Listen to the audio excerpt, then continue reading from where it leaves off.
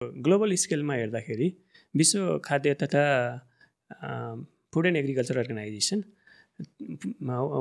युएनको food and agriculture अर्गनाइजेसनले चाहिँ global soil चाहिँ कुन कन्डिसनमा छ र त्यसको चाहिँ थ्रेट भनेर चाहिँ 10 डिफ्रेन्ट ग्लोबल थ्रेट चाहिँ आइडेन्टिफाई गरेको छ। अनि नेपालको केसमा हेर्दाखेरि जस्तो कुन कुन कुराहरू स्पेसल्ली सोइल इरोजन हैन, जसमा चाहिँ पानीबाट र हावाबाट दुवै तरिकाले हुन सक्ने भयो सोइल इरोजनको कुरा। त्यस्तै सोइल एसिडिफिकेसन, त्यो भनेको माटो अम्लीय हुन गएको, त्यसले पनि हाम्रो अनाज उत्पादनमा चाहिँ असर पारेको। अनि त्यस्तै गरी चाहिँ हाम्रो माटोमा भएको अर्ग्यानिक म्याटर अथवा चाहिँ प्राङ्गारिक पदार्थ त्यसको मात्रा घटेको, किनकि प्राङ्गारिक पदार्थ चाहिँ एक खालको चाहिँ माटोलाई चाहिँ माटोभन्दा पनि माटोमा रहेर बिरुवालाई दिने चाहिँ उर्वर शक्ति दिन सक्ने त्यो एउटा भनौँ न हामीले जुन न्युट्रिएन्ट भन्छौँ त्यो न्युट्रिएन्टको भण्डार जस्तै हो, त्यो पनि घट्दै गएको। अनि त्यसपछि चाहिँ अलिकति हाम्रो अब धेरै त पर्दैन तर कतिपय हाम्रो पनि माटोहरू चाहिँ बिस्तारै चाहिँ उर्वरबाट चाहिँ कम उर्वर अथवा चाहिँ अति नै उर्वर शक्ति घट्दै गएको, त्यस्तो डिजर्टतिर चेन्ज हुन गएको केही माटोहरू त्यस्तो रहेको छ भनेको। यसले गर्दाखेरि ग्लोबल स्केलमा हेर्दाखेरि चाहिँ सोइल चाहिँ चेन्जिङ फर्ममा छ। अब यहाँनिरको अर्जेन्सी भनेको चाहिँ फर्स्टमा चाहिँ हामीले बुझौँ हाम्रो कुन ठाउँको सोइल के अवस्थामा छ, र यसमा कामहरू नभएको पनि होइन, काम भइरहेको छ, तर जुन आवश्यक मात्रामा भनौँ न। अब तपाईँले मेन्सन गर्नुभयो पपुलेसन ग्रो त्यहाँ छँदैछ, त्यसले ल्याएको चाहिँ फुड प्रोडक्सन, हामीले फुड प्रोडक्सन बढाउनु पर्नेछ, फुड मिट गर्नुपर्नेछ। अब प्रड्युस गर्न सकिएन भने उपाय भनेको एउटा मात्रै एक्सपोर्ट नै हो हैन। अब त्यो पनि कतिसम्म गर्ने, किनकि धेरै कुराहरू फुड एक्सपोर्ट गर्दाखेरि फुड मात्र होइन, त्यहाँनिर एनर्जीको कुरा आउँछ, त्यहाँनिर इकोनोमीको कुरा आउँछ हैन।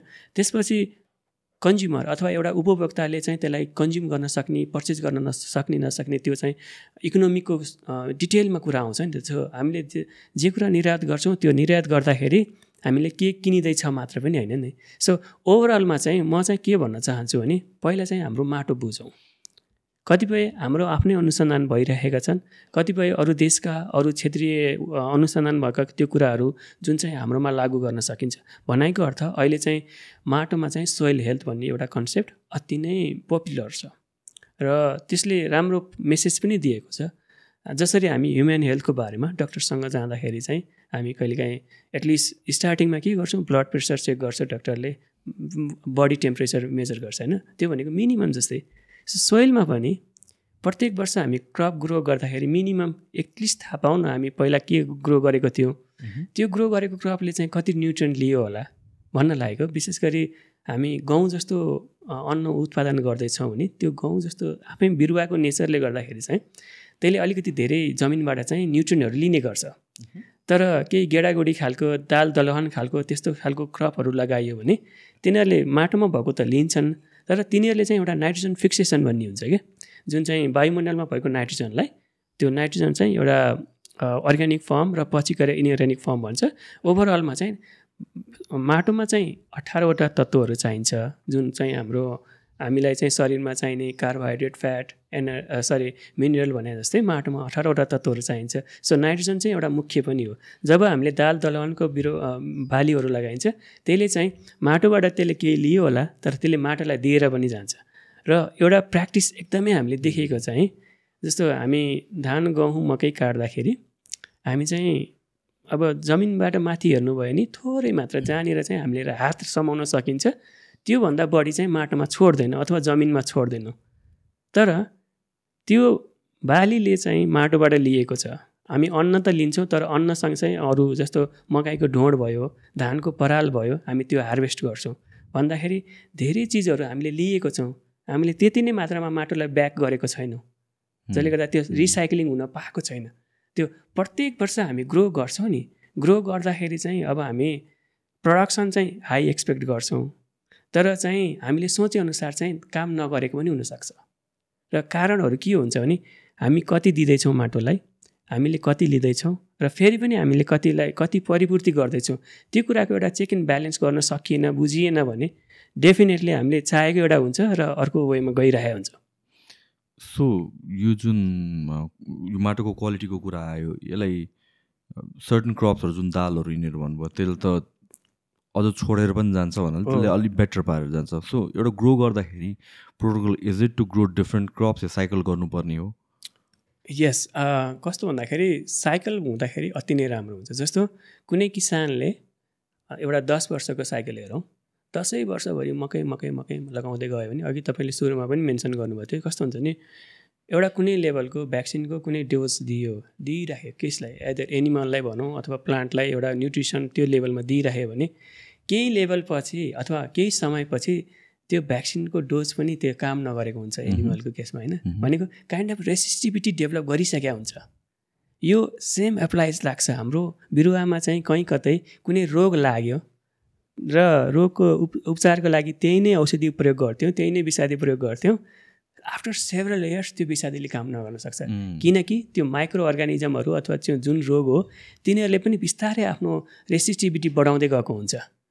र यहाँनिर रह्यो जब एउटा किसानले 10 वर्षसम्म एउटै बाली लाउँछ भने उत्पादन बढ्ला उसको म्यानेजमेन्ट अथवा व्यवस्थापनको प्रक्रियाहरूले गर्दा, तर अब चाहिँ त्यो बिस्तारै ससेप्टेबल हुने चान्स पनि छ त्यहाँ.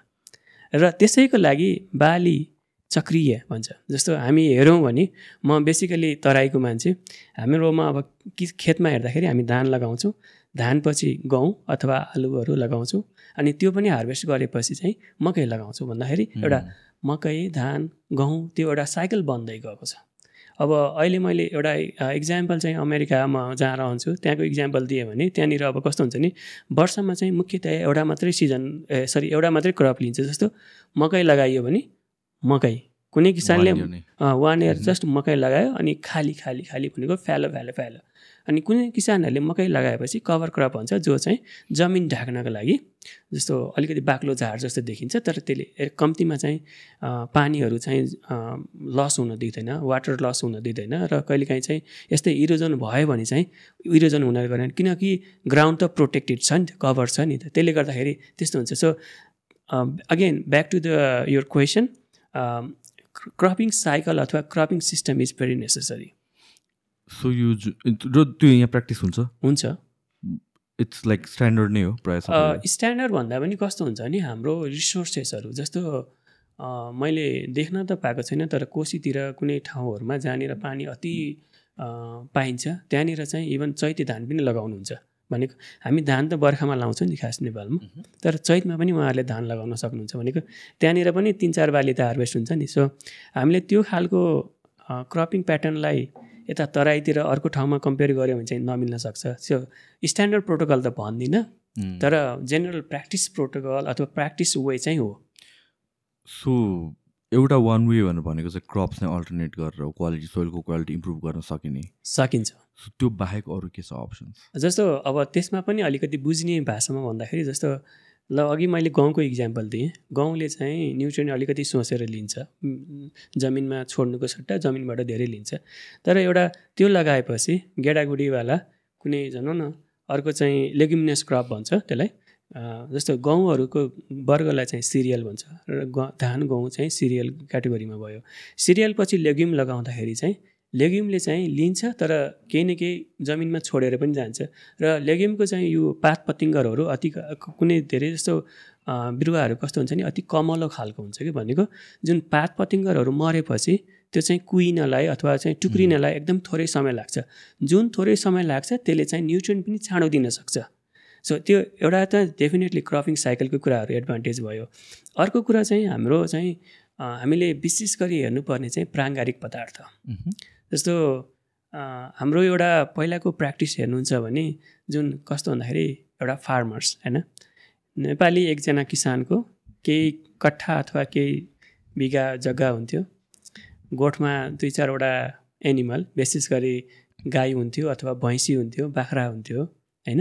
अनि त्यस्तै गरी चाहिँ अब जोत्नको लागि गोरु र अलिकति केही जुन जहाँनिर खेती नहुने जग्गामा चाहिँ चरण क्षेत्र हुन्थ्यो.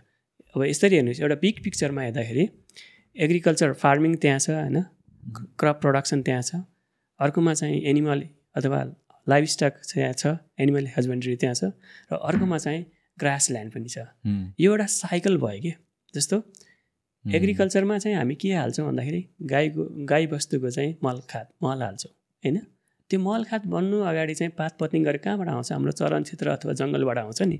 सो त्यहाँनिर चाहिँ एउटा काइन्ड अफ हामीलाई त्यो चिजले पुगेको थियो थिएन, त्यो पास्टमा चाहिँ अब एटलिस्ट पुगेको थियो, त्यही चिजले अहिले पुग्ने अवस्था त छैन। तर त्यहाँनिर चाहिँ एउटा ब्यालेन्स भन्ने थियो के, त्यो एउटा साइक्लिङ हेर्दाखेरि ब्यालेन्स चाहिँ भएको थियो। अहिलेको अवस्थामा चाहिँ हामीले मलखात विशेष गरी चाहिँ प्राङ्गारिक पदार्थको चाहिँ महत्त्व हामीले बिर्सँदै गएको छौँ। हामी धेरै जसो चाहिँ रासायनिक पदार्थमा फोकस भएको छौँ होइन। किनकि हामीलाई के चाहिन्छ नि, झटपट निको हुने खालको अथवा चाहिँ झटपट रिजल्ट देखिने खालको। जस्तो तपाईँले युरिया मल हाल्नुभयो भने त्यसको असर 2-4 दिनमै देखिन्छ। जस्तो मकै, हाम्रो घुँडा हुने खालको हुने अवस्थाको मकै छ भने त्यो मकैमा युरिया मल हालिदिनु भयो भने 3-4 दिनमा त्यो मकै चाहिँ फेरिसक्छ, भनेको अलिकति गाढा हरियो भएर आइसक्छ। किसानले त्यो असर देख्न सक्छ। तर त्यसकै तुलनामा गाई गोरुको मल हालियो भने त्यो मल चाहिँ अब एउटा डिकम्पोज भएर त्यसबाट चाहिँ न्युट्रिएन्ट रिलिज हुनको लागि टाइम लाग्छ, जसले गर्दाखेरि एकदमै फास्ट टाइम पिरियडमा चाहिँ नदेखिन सक्छ। र हामीलाई चाहिँ अहिले कस्तो भयो नि, ऱ्यापिड एक्सन दिने, ऱ्यापिड रिजल्ट ओरिएन्टेड चाहियो कि। त्यसले गर्दाखेरि चाहिँ हामीले चाहिँ जुन ब्यालेन्समा जे गर्नुपर्ने थियो त्यो कुराहरू बिर्सिराख्यौँ कि।